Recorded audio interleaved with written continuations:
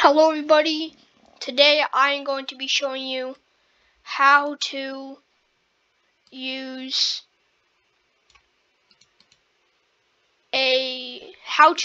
blur something out on CapCut PC.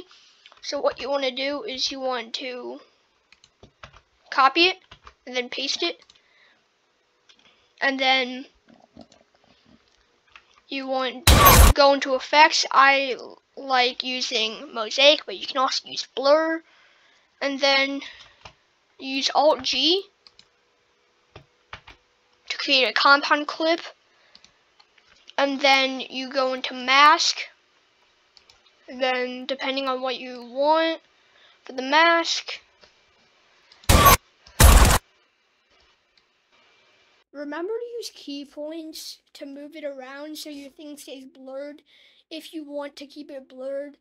Or once you're done, tap some buttons. Thank you for watching, guys. If you want to see more CapCut tutorials like this, make sure to leave a like to subscribe, and